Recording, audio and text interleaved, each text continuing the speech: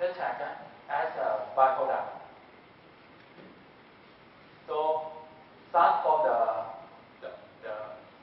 oil that we call long fuel, that we remove the light fuel oil like a gasoline diesel. We call the long fuel. We send to the unit we call the vacuum filtration unit to produce the vacuum gas oil. So the main part to produce the rubber oil is the fine residual.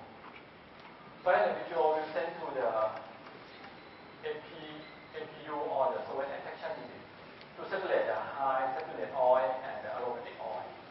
The high saturated oil we call Naphthenic or RF will go to the hydrofinishing to remove the sulfur, and next to the solvent waxing to remove the wax. We also have the wax as a byproduct.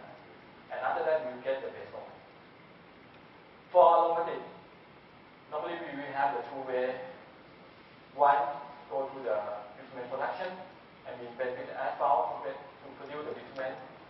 Second, we sell to the customer as the rubber oil, but based on this regulation, so we cannot sell it to the Thai material that need to sell to the European country. So we have a new unit that we call TDAE unit, so that we change the TDAE or aromatic extract to be the TDAE. And as I mentioned, they have another oil that also can be considered as the cleaner oil. We call the IE. IE actually it comes from the bottom of the review or the vacuumization that we call the vacuumization. Go to the PA to remove the asphalt. We will get the oil called DAO. And DAO, after we pass the MTU, we will also the same. We will separate the high saturated oil to do the white stock. But for the aromatic oil, we can send to the new unit to produce the PAHs.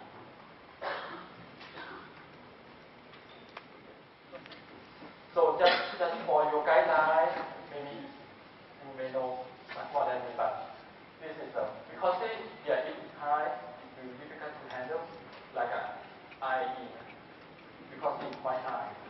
Low yet, it is easy to handle. But for the paraffin and naphthalene, it's saturated. For base oil, you may like it. But for rubber, you don't like because it may not good effect for the property of the rubber. For the rubber, they need aromatic, so that can make the tire softer. So with this, with the property that I showed you, for the DAE actually it's good, it's high aromatic, good solubility, and if you measure by the leveling, you get a good loading resistance and also weight dip. But the problem is toxic because it's high PAH, high PCA. TDAE is still high for the aromatic. Actually, it can have the performance as same as the DAE, but it's cheap. And it can be used for the high speed tire as the EU regulation. For IE, it's high aromatic, but it's high viscosity and high molecular weight. So it has a good loading resistance and bad for the weight because the molecular weight is quite high and low PAS, but PCA is the question high PCA, but PAS it can pass the regulation.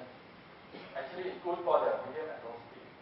And we also have the new for the TIE, actually lower the aromatic and lower viscosity. The loading resistance and weight dip is not so good, but actually it's good for the some business like if you have the produce the bicycle tire or the low speed vehicle like electric car, which also can be used.